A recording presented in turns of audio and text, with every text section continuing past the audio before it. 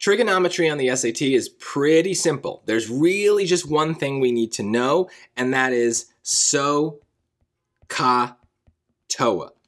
This is just a mnemonic device that's used to learn what each of the trig functions means, okay? So this is not given to us in the geometry reference chart. It's one of the few geometry formulas or whatever you want to call it that we have to memorize. But luckily, if we see trigonometry, odds are very good that this is what we're going to use. So not only should you memorize it, but as soon as you have it, I recommend writing it on your scrap paper just so it's out of your brain. The most common mistakes people make is just flipping that O and that A, because they kind of look similar as letters and you just kind of forget. But if you write it, I think you'll get the right thing.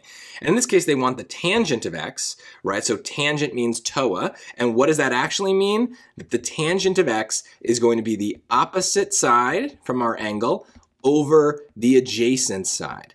So luckily, they gave us those two sides. So if this were a harder question, we might need to use Pythagorean theorem to find the hypotenuse, but we don't need that here. The opposite of x, just go directly across the triangle, is 26.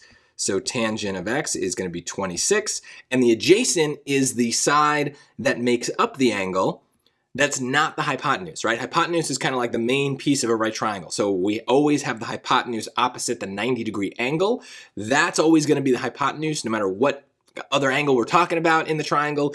The adjacent and opposite sides will switch depending on where we're located. But remember, the adjacent side is the side that makes up the angle. That's not the hypotenuse, so that's why it's 7. And then there you go. There's no other conversion we need to do here, nothing we need to put in the calculator.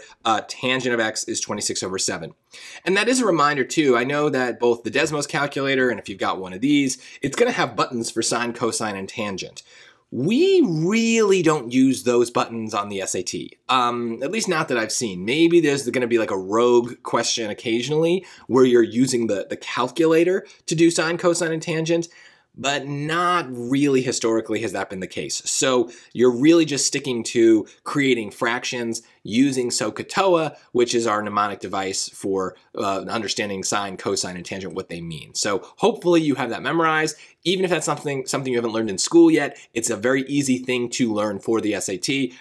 There's a lot of trigonometry out there in the world, but most of it is not going to be on the SAT. Really just this idea. So it's an easy way to secure yourself 10 points.